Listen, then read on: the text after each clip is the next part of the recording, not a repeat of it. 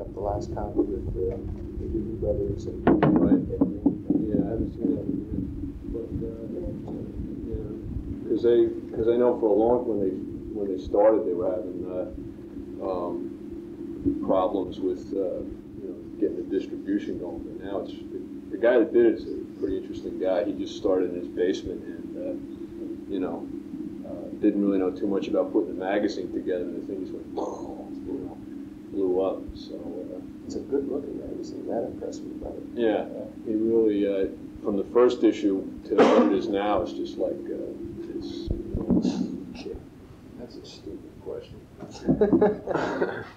I guess just we can start off with maybe a little bit of background on yourself, if possible, how you get started playing and all that good stuff. Okay, make a long story short.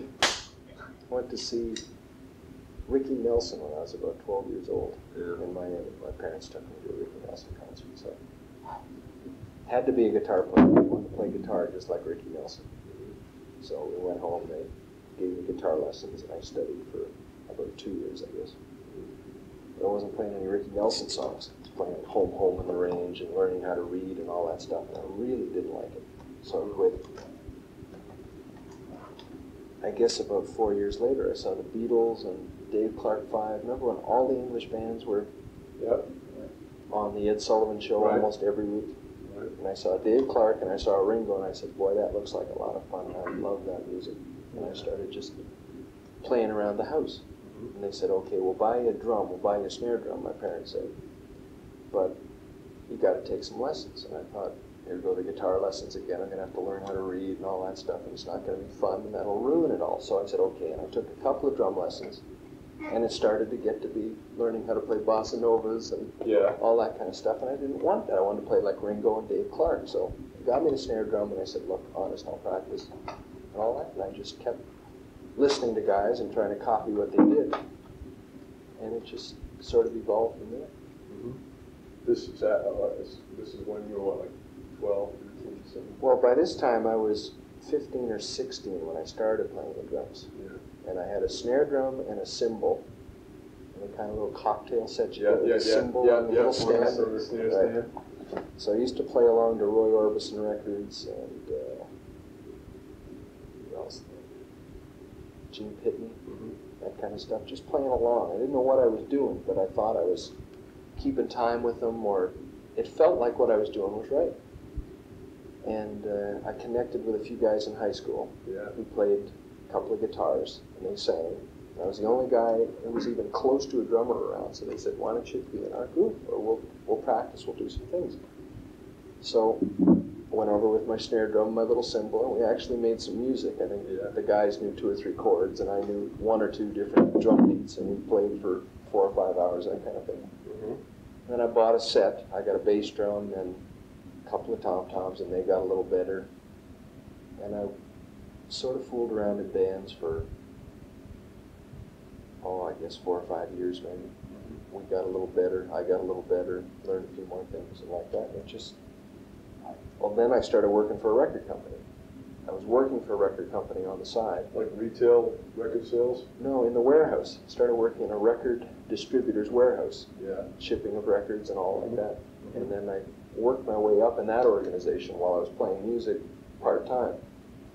And I got to, went from the warehouse to working as a copy boy for the department. And then I got to be a traveling salesman, selling records on the road and doing gigs at the same time with the band. I'd work during the week selling records, and then come home on the weekends, and then go off somewhere else with the band and work on the weekend, and then I was into promotion. I did local promotion, and we handled, the company I was with in Toronto was Quality Records, and they handled a lot of big labels, A&M and Atlantic, and so I got to hang out with guys like the Young Rascals and the Vanilla Fudge and Long Island bands. That's right. They were very big in Toronto. And guys like Wilson Pickett came through town, and all the Stax Gold people, all those things. And I was the local promo guy while I was playing. So, I mean, this was great. I got to hang out with them, take them to dinner and all that stuff. Did you run into Booker T and the MGs for that at all?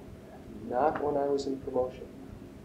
But so I went through all that, and then I got to be an A&R man for the company. Very small basis, but was the A&R guy for Quality Records.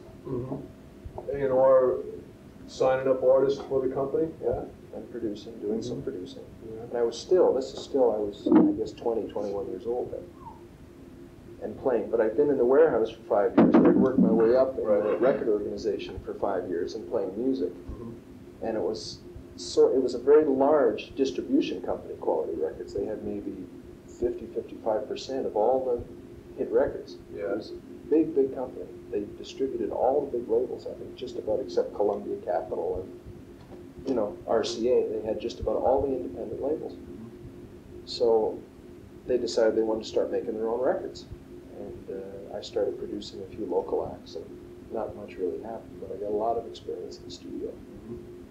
And then I guess the first studio thing I did was a group that I put together based on sort of I guess it was a studio group, you'd call it like the Archies or that kind of a thing.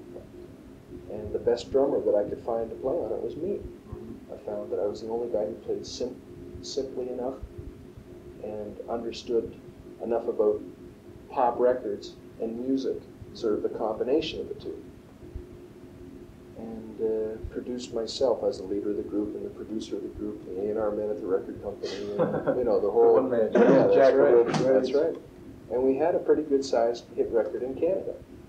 And it just started happening in the States. We were on... What was it? It's a record called You're Gonna Miss Me. And the group was called Wishbone. And it was almost a dead cop of the Grassroots. The Grassroots sound. Right. The tune was very similar to Midnight Confessions, and the sound of the group that I was after was a very pop commercial thing. And the Grassroots were, a good thing to go after, and I went after it, and I came pretty close, almost too close. Did you write the song? I helped. I didn't get any writer's credits, but I was involved in the whole. I got a friend of mine who was sort of a songwriter, and I gave him a bunch of records. I gave him some Tommy James and the Shondells and some Grassroots and some of the other commercially successful people at the time. And I said, write some songs like that. Paul Revere and the Raiders, those kind of things. So he did. He wrote some pretty good songs. And we had a top 10 record in Canada. We made a deal with Scepter in the States. And the record was just starting to cook. I mean, it was on like 150 stations in the States, and it was I think it was a #1 record in Tucson, and it was really happening in some places. And then the Grassroots released a record called Sooner or Later. And our records just died. Nah. Yeah. All the radio stations It wiped it. decided that they wanted to play, if they're going to play a Grassroots record, they wanted to play the Grassroots and not some band from Canada that sounded like the Grassroots, and I can understand that. And the record was great. Sooner or Later was a fabulous record. Do you? Next question I want to ask you, as far as growing up in Canada, all that music that was coming out of the States, what was, it's different. Well, what was it, like? You're talking about. How do I phrase my the influx of musical ideas seem to become more into Canada, I think, than. Yeah, was it like frustrating, or was it like a maybe desire to move to the States, or people, musicians growing up in Canada? Well, Toronto's a very interesting city musically, and it always has been. It's always pardon my ignorance. No, absolutely, no, don't worry about it. Not too many people know that much about it, because a lot of the stuff that went on there, and still a lot of the stuff that goes on there, stays there. Right. People who were in the very successful in the folk scene, very successful in the pop scene.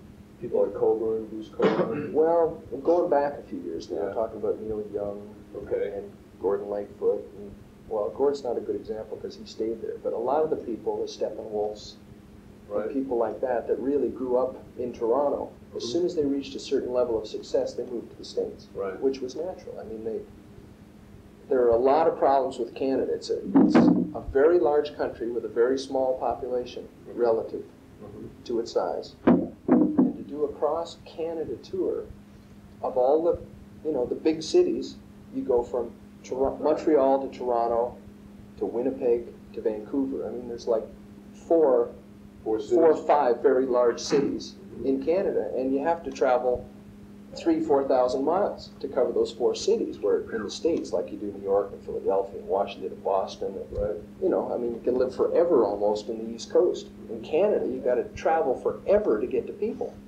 So it's very tough for bands to, I mean, just economically. Yeah. And also the record business, as far as producers and managers and things like that, it all came out of the States.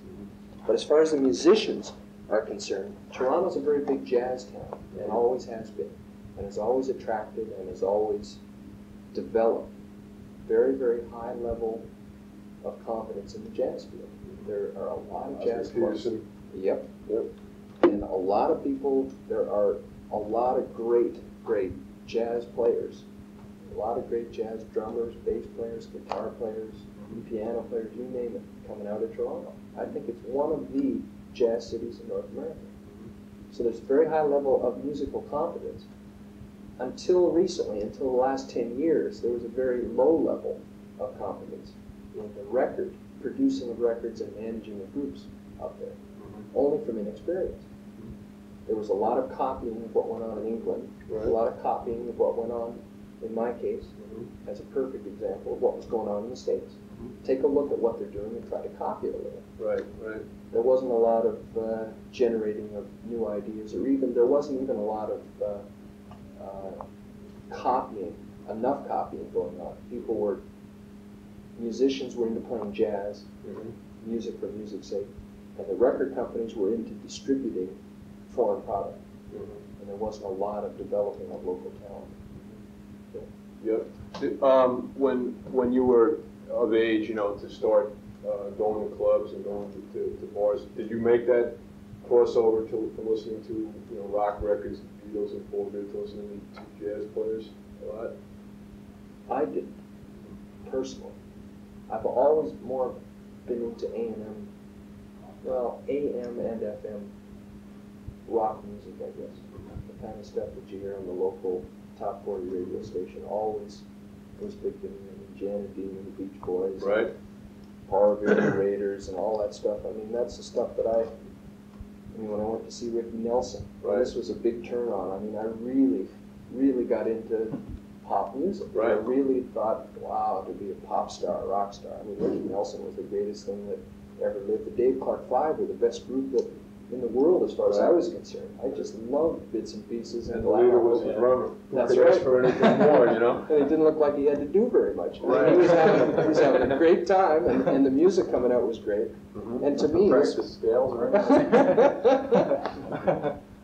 it was fabulous. This was a big turn on, and learning to copy, like the beat in Roy Orbison's "Glad All Over" as a perfect example, and Roy Orbison's record, "Pretty Woman." Yeah. I mean, you know, whack, whack, whack, whack. This was a lot of fun. You could actually, on my little snare drum on my cocktail set, I could just whack, whack, whack, and envision myself playing along with Roy Orbison.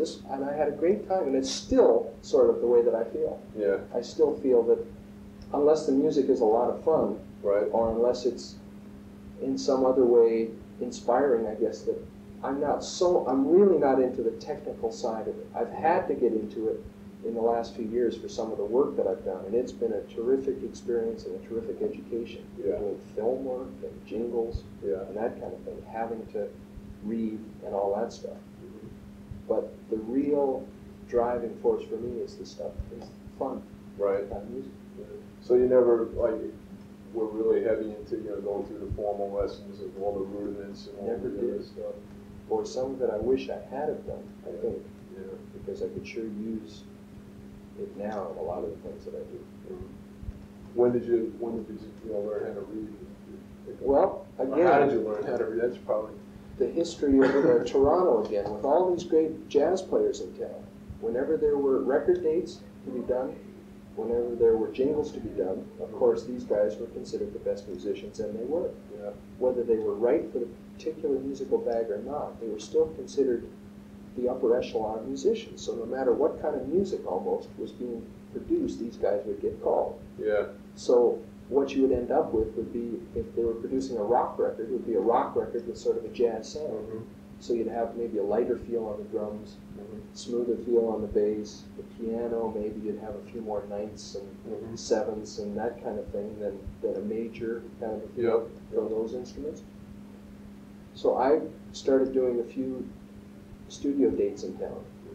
And of course, coming from the Dave Clark 5 School of Music, you know, that kind of thing, I was a lot more into the sound of the drums and the feeling of what was going on, not really having much musical background at all. And a few people heard me play, and they said, you know, I want you to play my record, or, you know, really that's what started happening. And then, when I started playing on some records, a few of the arrangers in town said, hey, I want you to play on my jingle. But I don't read a lick. I said, don't worry, we'll get you through it. I'd rather have you play than this guy who can get it exactly right. I'd rather have it sound like you sound, right? So I went in and started doing jingles, and people started putting music in front of me. Even though you couldn't read. Honestly, and I wouldn't have a clue. But a few people in town, there's one guy, Eric Robertson, who's a heavy-duty arranger in Toronto, still is. Has done some great work, works with Roger Whittaker, and he does film dates, he does a lot of stuff up there. He was one of the first guys who started using me. He said, don't worry about it, I'll get you through it. So on all of Eric's dates that I did, all the jingles, he would take the part with me, and he would hum. That kind of thing. He would take 5 minutes with me and say, that's what it is. And when it's coming to the end, you just watch me and I'll sort of show you. And I'd be sitting there with 30, 40 guys, and all of them would know how to read except me. And I'll tell you, boy, like full orchestra. Oh yeah, for big jingle dates. Yeah. And the guy would say, okay, let's hear it down, and I'd kind of sit there, and all the guys would look at me, and I'd just listen for the first run through, and they're looking at me like, what is he doing? Playing, man, get this guy to play. And of course, the leader, it was cool because he knew the situation, and I was just kind of listening and kind of trying to follow. I didn't know what a sign was, I didn't know what a coda was, I didn't know what dotted notes were, I didn't know what ties were. I knew sort of what quarter notes and eighth notes, that kind of thing. I sort of knew what that was about. But repeat signs, anything like that, just totally, I mean, if there were 17 bars of music with repeats and signs and codas, I thought there were 17 bars of music. You know, I thought you just went down, and when it was over, it was over. So the first date I did with Eric was a Lipton tea commercial. And I thought, all I want to do the first time through when they started playing, a big band, like 20, 25 guys, all I want to do is be able to count to the end of the chart. So I thought, okay, ready? I counted it off and started counting. When I got to the end of the chart, and they're still playing. I thought, if I can't even count the bars right, I'm in some serious trouble. But anyway, we went through a lot of that for I don't know, a couple of months, and I sort of, Eric helped me with it, and there were a couple local musicians in town, a guy named Jack Zaza, who's been doing the studio work up there for a long time. They were terrifically supportive and showing me the basics, and just by working a lot, there seemed to be more and more demand for somebody who sounded good, as opposed to, was technically proficient. A reading whiz or something. Yeah. And I was sort of filling a void in the city of Toronto, where there was probably, 100 guys in New York and in Los Angeles and Chicago and Memphis. There's probably, how many hundreds of guys who sound that much better than I did, who were more technically trained and all that. But Toronto, because of the way the town sort of developed musically and economically with the music business and all that, there was sort of a void that I was filling. Yeah. And even though I was so deficient in certain areas, people were using me, and talk about being the luckiest guy in the world. They educated me. I was being paid while I was getting an education, doing records and doing jingles and television shows and all that stuff. Yeah, and learned as I went. So how did you, when I heard like the last day in L'Oreal you were on, I assume that that's a pretty heavily produced album, big production thing. Was that the same thing, just kind of listening? Well, now I read pretty well now. You do read pretty well? Okay. Yes, I do. All right. I just did a film with Richard Burton and Tatum O'Neill, having a great big orchestra kind of thing. So that end of it.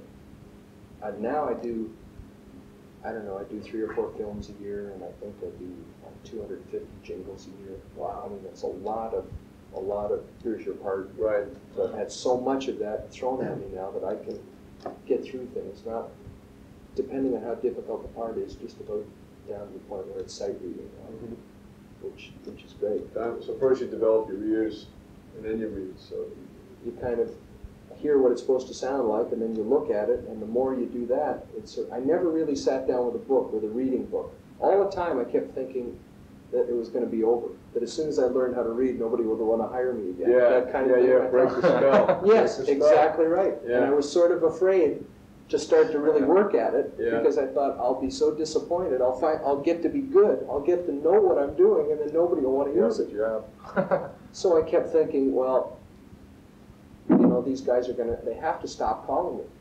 But they didn't. It just seemed to get more and more. The jobs seemed to get more and more. And I actually, in the meantime, I went over to RCA Records. They hired me away from Quality Records in an A&R capacity. And I worked for RCA for 7 years at the same time that I was doing the studio? Yes, starting to get into the studio work. And by the end of it, I was president of RCA's publishing divisions in Canada. And the studio work was so demanding that I had to give the job up at RCA. And that was one of the best record industry jobs in the country up there. But I was so in demand, and I was having so much fun now that I had some knowledge of what I was doing. I was having so much fun and making so much money. I was making 2 or 3 times as much money part-time studio work as I was making as a president in the RCA Corporation up there, which was a pretty heavy job. Yeah. Things started getting, in my mind, totally out of hand. And I kept fighting the part-time job, because I kept thinking in my mind, it's got to stop. You know, I'm going to wake up, the dream will be over, and like that. But kept building. It really did. Are there a lot of, you know, in New York City, you've got that whole, like Rick Marotta and Steve Gadd and all of it. Is there a sort of a clique up in Canada of studio drummers like yourself and maybe 1 or 2 other guys? Well, in the last, I would say, in the last 5 years especially, there's been a lot of well, the void that I was filling has certainly been filled, and more so now, with a lot of good rhythm players. And I would say there's a good, probably 20 drummers in town, like first call drummers who sound good, play well, who run the gamut of styles and are proficient. That's happened in the last 5 years, and there's just as many good bass players and just as many pianists and guitarists, and it's gotten to be a very, very good town. Are there any legend players in Canada that you don't hear about, you think, in the States? Oh, I think so. Up there? Yeah. That just, oh, sure. Oh boy, Tom Sesniak, bass player. He worked on 1 or 2 of Gord's albums. Right. The Anne Murray stuff we've done together. Fine musician, plays bass and accordion and piano, and plays percussion with Haygood Hardy. Haygood had the homecoming down here. Bob Mann, who moved up to Toronto from New York. He toured with Herbie Mann. And, what else? He did a Brecker Brothers album or 2. And then, I mean, there are some fine musicians in Toronto now. Yeah. How did you hook up with Gord? That all come about? Well, that was another crazy thing. I was working at RCA Studios, and one of my good friends at the studio was an engineer named Mark Smith, working out of RCA Toronto. And Gordon was going to do an album in Toronto. He had done, I think, the album just before that in Nashville, and I think the one prior to that in Los Angeles. It had been a while since he had recorded in Toronto, and was coming back to Toronto, and Mark was going to engineer the album at RCA. Lenny Waronker was coming up to produce.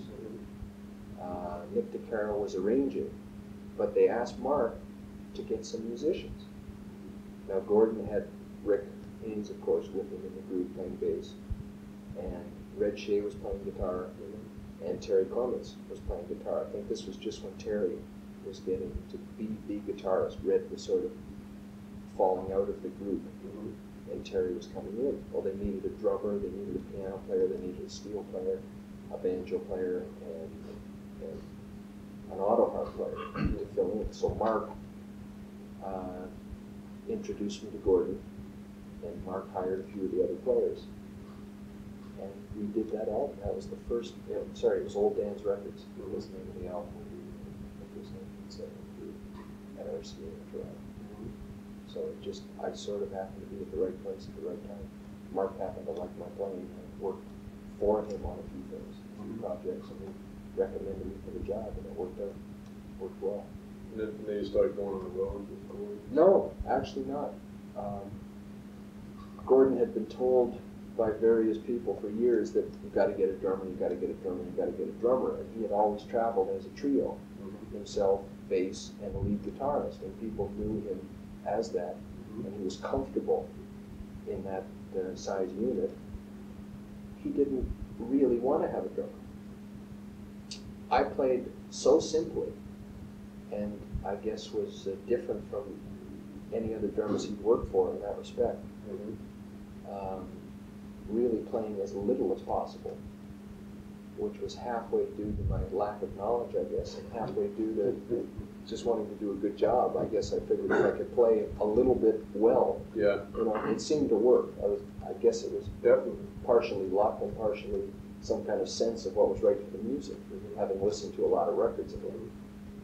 It seemed to work, so he asked me if I'd be interested in doing a weekend with him. He had a weekend booked. So we had a couple of rehearsals at Massey Hall, and everything worked fine. And he called me a couple of days before and said, "Listen, man, I got cold feet. I've been on the road so long without a drummer. I'm worried like crazy. I just don't want to do it." It was fine. I mean, he was very honest with me, very upfront. It was disappointing, of course, but he was completely honest with me, told me the truth, which he has always done. And then I didn't see him for a couple of years, and then he phoned me in the fall of '75. Was getting ready to do another album, and was this time very seriously considering adding a drummer to the group. So we got together and rehearsed for the Summertime Dream album, and things worked out well again, and arrived at a deal that was good for both of us. See, the thing was, I'd never really done any serious touring with anyone, and he had never had a drummer. So we really had to feel each other out. I wasn't sure really if it was going to work for me, and he really wasn't sure if it was going to work for him. So I started, all the other guys in the band were on weekly salary. And I decided, and Gordon agreed, that it would be best if I was paid on a daily basis, pay as you play, which I thought was great. I wasn't committed to him in case it didn't work. He wasn't committed to me in case it didn't work. And it's been that way. I've been with him for 5 years. It's never changed? Never changed. And it's worked out great. Yeah? When you're doing rehearsals with the album with Gordon, does he pretty much come in and know what he wants, or is it more of a group effort in terms of getting arrangements together of the songs? Gordon, when it comes to recording and when it comes to concerts, is the leader of the group in every sense of the word. He does all the arranging. There's a lot of input that comes from the other guys, but really he knows. He really has an idea of what he wants in a song, of what a song should feel like, what it should sound like.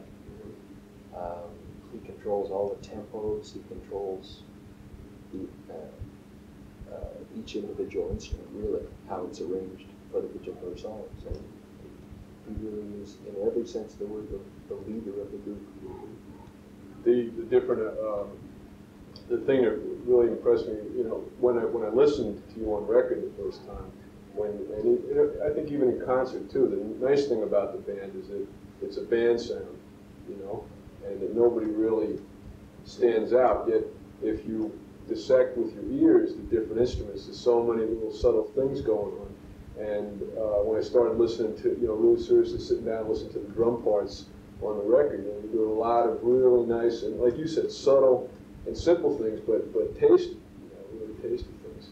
And I was wondering if the different things you use, the bells and the chimes, is that your ideas, or are these kind of things Gordon would say, hey, wow, why don't we have a little bells here, or maybe you could add some triangles here or something? Well, different things came from different sources. Some of the ideas were Gordon's, some of them were mine, and the triangles and the mark tree, now that's been added on the stage, came from the last album that we did. We worked with a percussionist named Lenny Castro in Los Angeles, who's worked with Boss Gags and Melissa Manchester and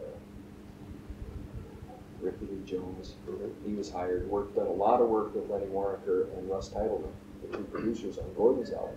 And Gordon thought it might be an idea just for a change to have a percussionist on all the basic tracks.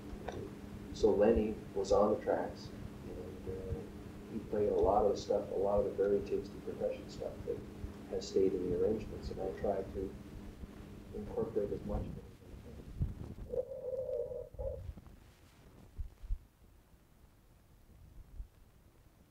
What is that big bell?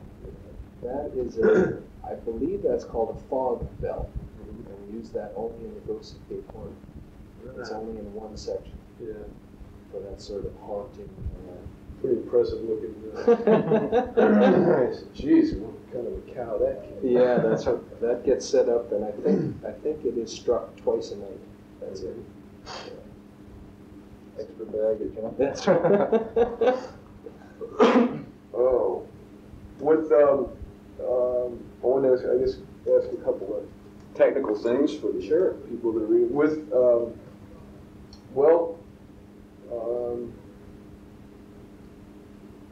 the sound you have now with Gordon, okay, it's very deep sounding drums, low, and the studio sound, I guess you could call it. Right. Is that something that you pretty much stick with? Is that your sound, or will you experiment with your tunings and so forth from gig to gig, or whatever?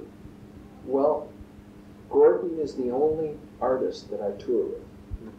All the other work that I do is in the form of studio work, either television, jingles, records. It's all studio work except for Gordon. And with his band and with the sound that he gets, I'm able to take a studio sounding kit because of the volume that everyone else plays at, right? Because of the volume that the band projects. The sound of the drums slightly muffled and slightly, the tuning being just so. I think the sound of the instrument itself is a little more important in this band than it is in some others, where the amplification, maybe, or the sound mixer has a chance to do a lot more and says, oh, well, in almost any other band is louder than we are. Right. Rock bands. Right. So I have to make sure that the drums themselves sound, to my ear, very good, because that's almost what's going to be heard in the house. There's not that much amplification that goes on. Sometimes we're working with two acoustic guitars, bass guitar, and a little bit of steel. There's not a lot of noise going on for me to. Right. There's a lot of dynamics that have to be observed in this group. I think it's great that I can work with a studio sounding kit in the band, because that's the way I do most of my work, and that's what I'm used to. And that set that I use with Gordon, when I first joined him, I bought specifically for this job, and that's pretty much all that set of drums is used for. So they are tuned just for that. Yeah. That's it. Very occasionally, at home, I have 5 sets of drums.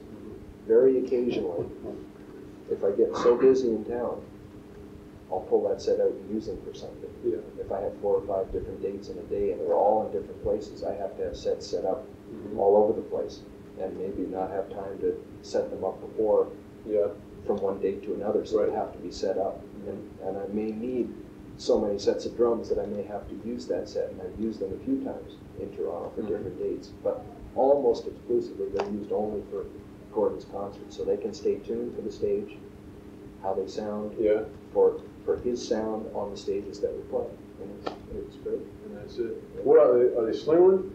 Premier. They are Premier. Okay. What different sizes? Okay, the bass drum, 20-inch bass drum. Yeah. The tom-toms, well, they're not exclusively a Premier kit. All right. I've got an 8 and 10-inch Ludwig concert toms. Yeah. 12-inch, 14-inch, 16-inch Premier tom-toms. The snare drum is a 7-inch Ludwig Chrome. and I have a couple of crash cymbals, a hi-hat. Yeah, no ride cymbals. No. No. Never, no call for that. No call at all whatsoever. Do you have a favorite set that you pretty much use in the studios? If you got 5 sets of drums, is it 5 different sets or? Just about. Yeah. I have a set of premiers at home that are older than this set, but in terms of size and sound, they're almost identical to the set that I use with Gordon. And I've used them on Gordon's albums, all the stuff I've done with Gordon, all the stuff I did with him in the ring. Yeah. I just did a couple of Roger Whittaker albums. For that kind of a sound, I love it. And it's the same 8 and 10 inch Ludwig concert toms. Don't ask me why, it just sort of happened that way. And the rest of the set is premier. Yeah. And various, I think I've got 10 snare drums at home, and different snare drums. All chrome? Yes, they are. Every one of them. Different sizes, different makes, for different sounds, for different things. No woods, huh? No, I tried one wood one time, and it just didn't work for some reason. It seems like I'll use, some clients will ask for a certain snare drum sound, and if I don't have it in my arsenal, I'll go out and try to buy what I think in my own mind would give me that sound, and then work on it at the studio. And then what usually ends up happening with me, or what has happened historically, is that it will usually work out very well, and I'll just buy it from the store.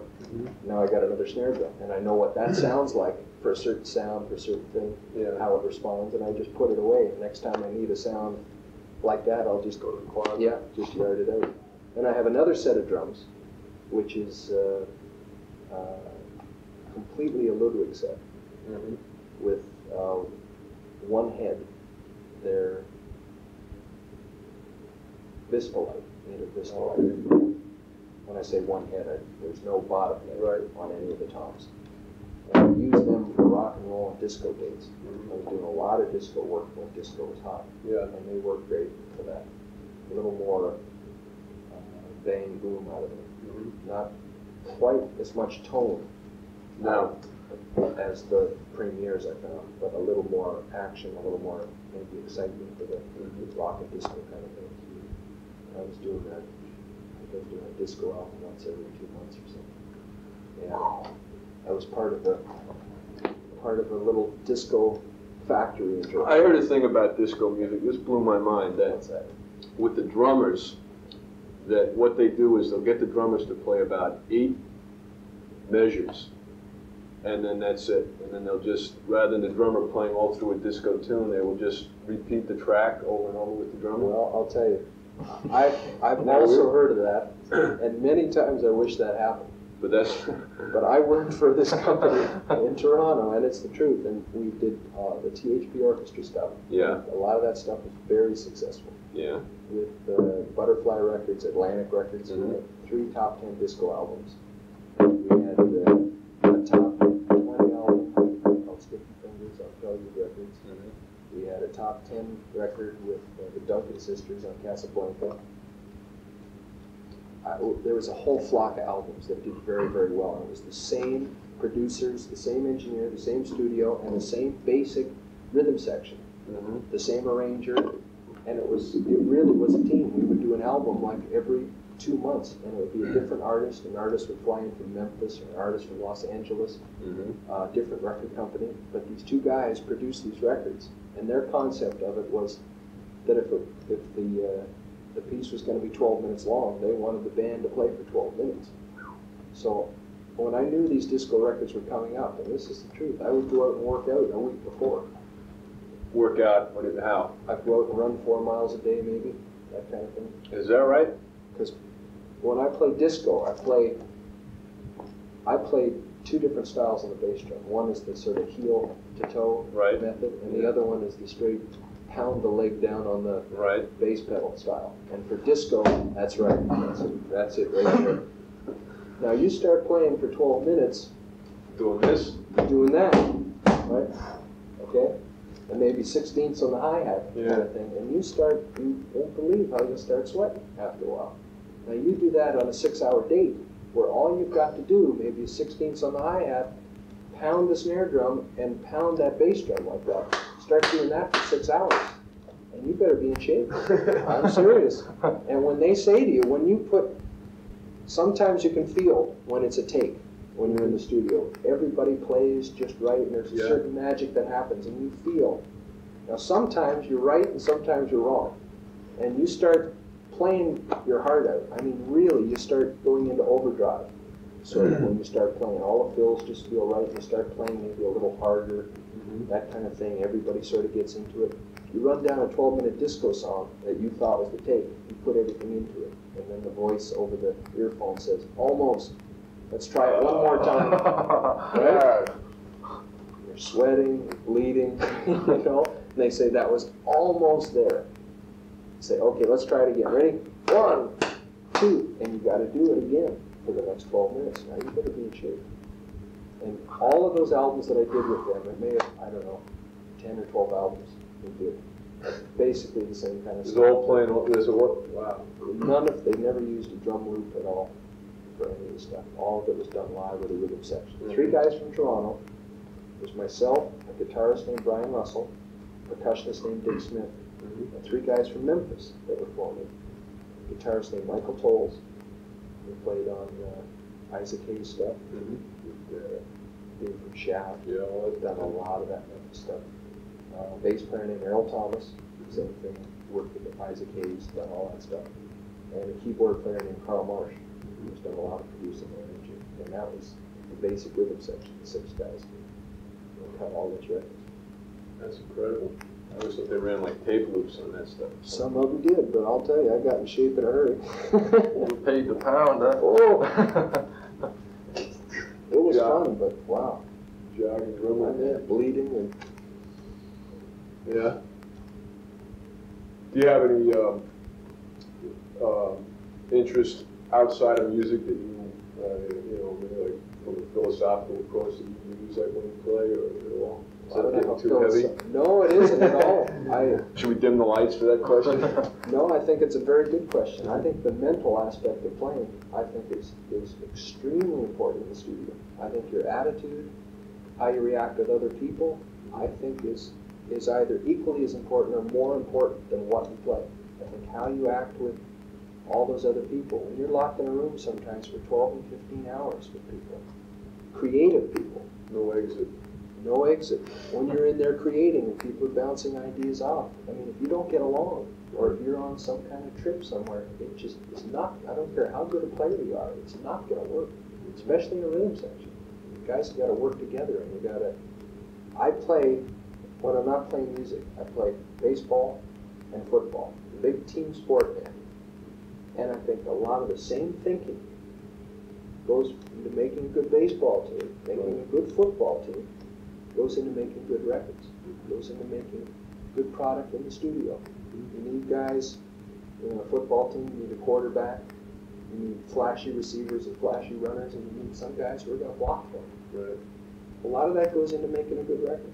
A lot of times, if the record is supposed to feature a lead vocalist with a lot of lyrics, I mean, they're the running backs, and the bass player and the drummer should be the guards blocking for them, setting up a solid foundation, making sure that what's supposed to happen happens, and don't get in their way. Right. Don't try to steal their thunder, and don't try to. I mean, really, I think that's a good question. I just blanked out. I had another good question too. You follow what I'm saying? Yeah, I do, because that's a good analogy with the baseball team that I often thought about. Definitely. Oh, I know what I was going to say. Okay, you've been with Gordon since '75, touring? Beginning of '76. Yeah, this is my 5th year. All right.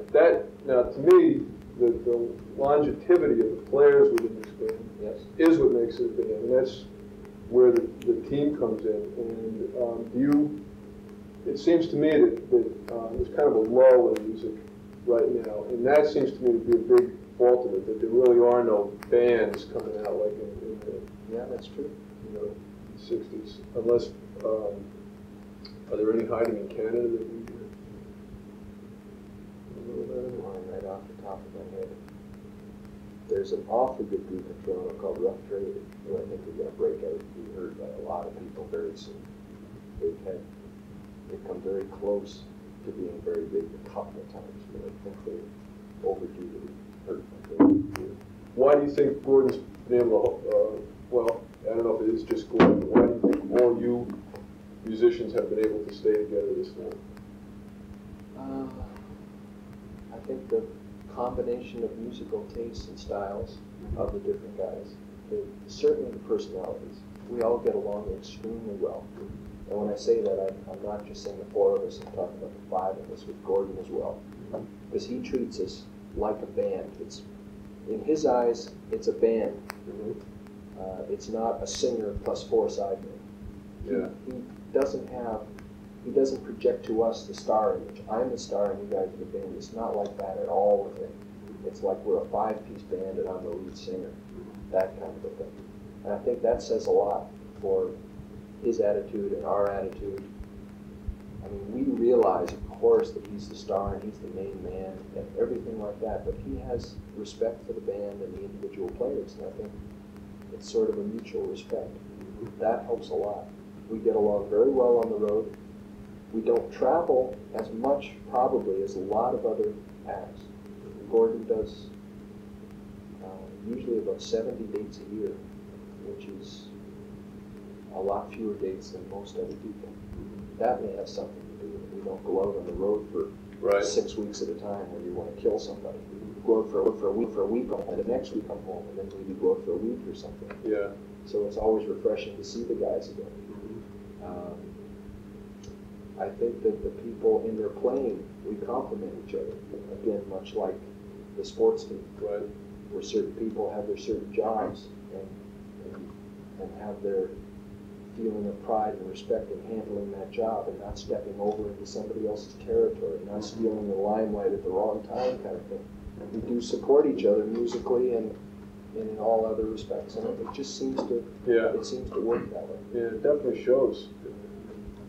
That's the way it sounds, you know, when you hear the band sing, you know. That's the way it has to be, you know, otherwise the music wouldn't sound. It's not a one-man sound. Yeah. Definitely a unit. I think this band is pretty unique in that respect too. I think the fact that we've been together so long, and the kind of music that Gordon is different. I mean, his music is, Gordon Lightfoot is Gordon Lightfoot. And I think it's quite a unique situation, the way that the band projects the music and presents the music. And the whole concert, I think, is kind of unique. There was an interesting change. I remember last year when you were here and you were doing songs off Dream Street Rose, Gordon was almost, he was, I guess kind of apologetic almost in a way, that he was doing new stuff. Remember that? Yeah. I've seen him a lot of times in concert, and it's always back to the old, you know, the favorite tunes and requests and that kind of thing. And last year it seemed like so many new songs that people hadn't heard before. He was nervous about doing that, you know, and there was such great tunes, you know, it was almost like, wow. Yeah.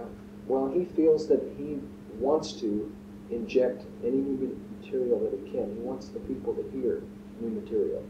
He gets an awful lot of requests for the good old stuff, and he certainly respects the material that got him to where he is, and he loves that stuff as much as the fans do. Right. But he feels the quotation he usually uses, the Shakespeare, "To thine own self be true."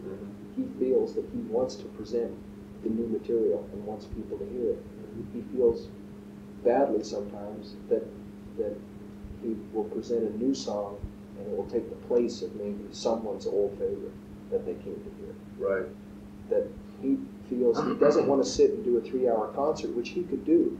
He feels that people don't want to sit that long and listen. He wants them to he wants it to be an 1.5-hour concert. He wants them to enjoy it. He doesn't want them to be bored. Yeah. So he presents the best of what he has, and he will always present the material in concert. Yeah, I thought it was good. I think Dreams, because there seemed to almost be a transition period within the band, and Endless Wire almost seemed to mark the end of a musical style. And then I don't know if that's accurate, or if you felt that way as players, or if there was that thing going on within the band. Or Dream Street Rose just seemed to be like a whole new takeoff point. It was really refreshing, good sound. I don't know if I heard it as quite Yeah? as marked a change maybe as you did. Yeah, that's interesting. But I'm pretty close to it too. Yeah, right, right. Right. Did you, Dream Street Rose was not recorded last time you were here then? Or had it been in the can and then you went out on tour to? No, we recorded it in November in Los Angeles. And we were here, we were in Saratoga. About the same So you were playing the songs here that had not been recorded yet. That's correct. Yeah. We did the whole album in 10 days in Los Angeles. Out at the Warner Brothers studio. What's up and coming? For Gord? Well, we have a lot of dates to do this summer. We're playing a lot in August and September. Have you ever thought about doing a live album with the band? He's thought about it. Yeah.